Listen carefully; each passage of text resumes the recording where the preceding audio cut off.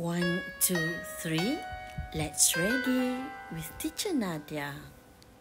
Hi, Assalamualaikum and good day everyone. English Year 6 with Teacher Nadia. Unit 7, Healthy and Wise. For today's lesson, we shall focus on reading and there are two main objectives to be achieved, namely, first, complete the circle map with appropriate information, and second, answer the comprehension questions based on the passage read. Let's get started. Before we go further, let's watch this video. This video is about the traditional way to cook. Can you spot what did he use to cook his meal?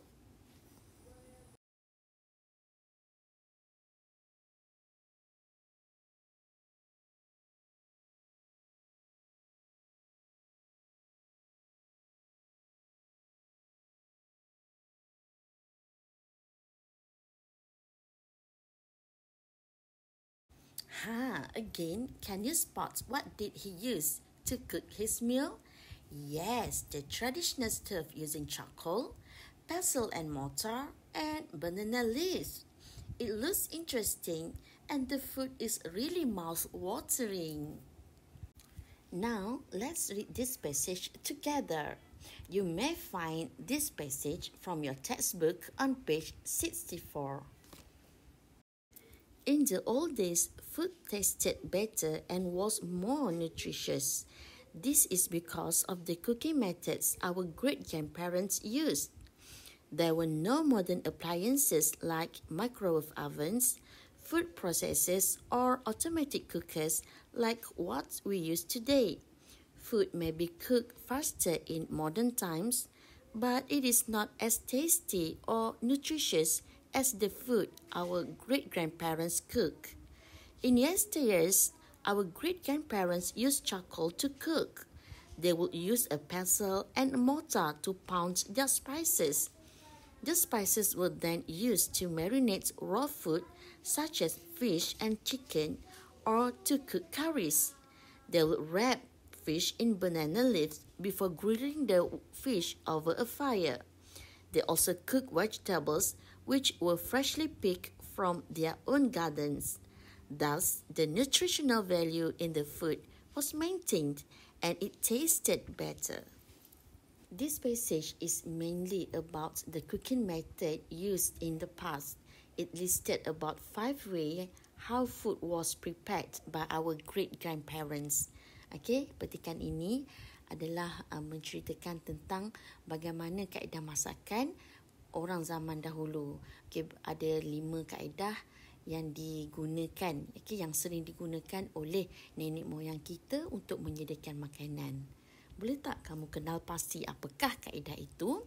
Let's go through the vocabulary that I use in the passage. Tasted, dirasakan. More nutritious, lebih bernutrisi atau lebih sihat. Method, kaedah atau cara. Modern appliances, alat kelengkapan moden. Great grandparents, nenek moyang. Charcoal, arang. Pestle and mortar, alu dan lesung batu. To pound, menghancurkan atau melumatkan. Marinate, perap dengan rempah. Please copy down this vocabulary into your E1, ya? Exercise time. Okay, for this exercise, please complete the circle map below with the information based on the passage read. Okay, tadi kan kita dah baca passage tu yang mengandungi sekurang-kurangnya 5 cara atau kaedah masakan yang digunakan oleh nenek moyang kita pada zaman dahulu.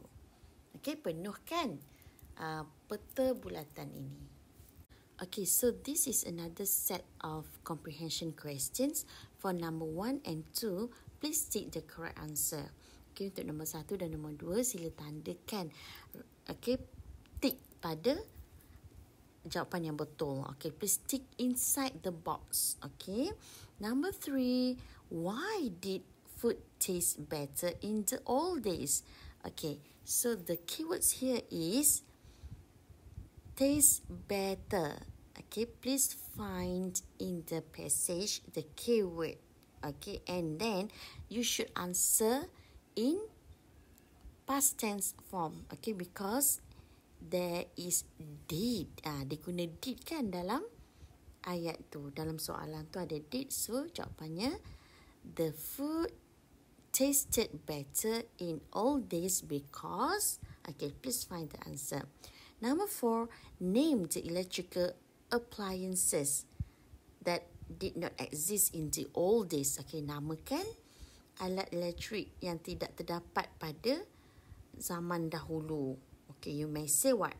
The microwave oven, food processors, and okay, please find on your own. Number 5, would you be able to live without technology and modern inventions? Why? So for number 5, there are 2 questions here. This is called double stem question. Okay, ni soalan nombor 5 ni memang ada 2 soalan. Dia tanya, would you be able to live? Boleh tak kamu hidup tanpa adanya teknologi? Dan kenapa? You need to justify your answer. Would you be able? Yes or no? And why you said so. Okay? We have reached our last stage of lesson for today. Before I end this session, I wish to remind you to be thankful for any food that you have for today. Say Alhamdulillah. Thank your parents because of providing you the meal. And don't forget to eat healthily. Bye.